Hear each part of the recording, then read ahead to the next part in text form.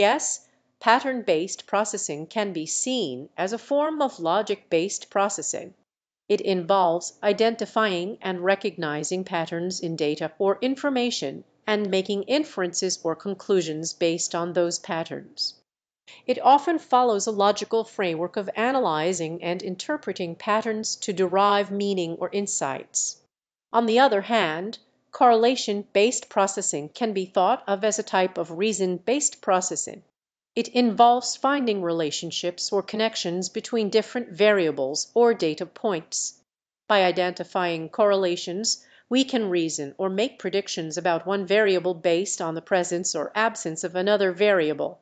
Reasoning is involved in forming logical explanations or hypotheses about the observed correlations.